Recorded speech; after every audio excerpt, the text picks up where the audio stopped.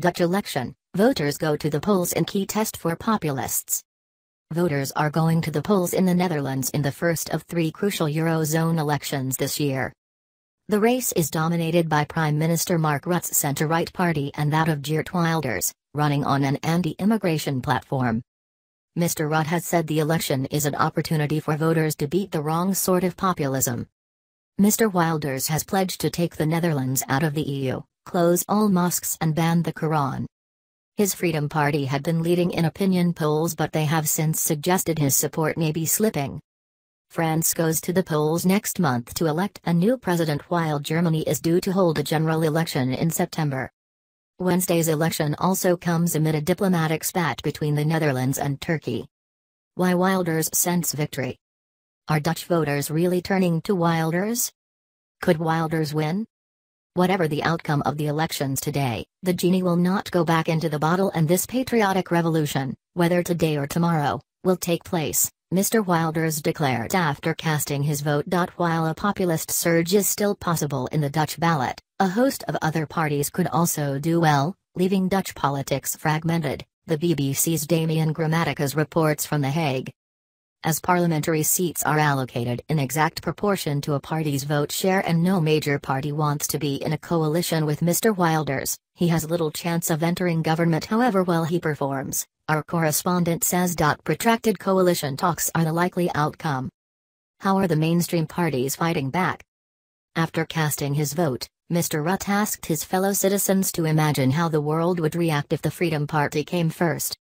I think the rest of the world will then see that after Brexit, after the American elections, again the wrong sort of populism has won the day, he said. Earlier, in televised debates, Mr. Rutte and Mr. Wilders clashed over how to stem immigration. Mr. Rutte dismissed Mr. Wilders's plan to close borders and mosques and to ban the Koran as fake solutions. Mr. Wilders accused Mr. Rutte of providing better health care for immigrants than for the Dutch themselves. Lodewijk Kisker of the Labour Party, the junior party in Mr. Rutte's coalition, called Mr. Wilders a man of 10,000 angry tweets and no solutions. Who else is on the ballot paper? Several of the smaller party leaders are being seen as potential power brokers. 7 of the 28 parties running could win more than 10 seats in the 150-seat parliament, the polls suggest. Christian Democrat Sabran Buma and Liberal Alexander Pechtold might go into coalition in the event of a Rutte victory. But other parties could end up as kingmakers too, such as the Green Left under Jesse Klaver and the Socialist Party. None are likely to take part in a coalition with Geert Wilders. Where are all the women? All of the parties forecast to win 10 seats or more are led by men, yet women made up more than a third of MPs in the outgoing parliament, 58 out of 150. In the past, the Green Left was regularly led by a woman, including Femke Halsema, who held the post for more than 8 years, 2000-10. Now only some of the very small parties have female leaders. Sylvana Simons, Article 1, which campaigns against discrimination. Marianne Thieme, Party for the Animals. How important is the Turkish factor? The row with Turkey followed Mr. Rutte's decision to ban 2 Turkish ministers from addressing rallies in the country. In response, Turkish President Recep Tayyip Erdogan accused the Netherlands of being Nazi remnants. Mr. Wilders described protesters who rioted outside the Turkish consulate in Rotterdam at the weekend as scum.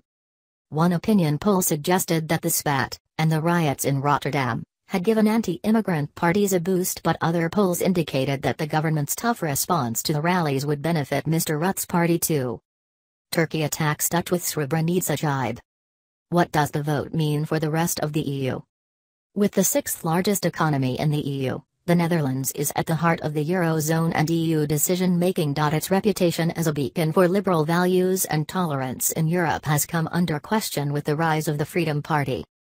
Analysts say a strong showing for Mr. Wilders could foreshadow next month's presidential election in France, where far-right, anti-EU contender Marine Le Pen has widespread support. In Germany, another right-wing party, Alternative for Germany, is expected to win seats for the first time in September.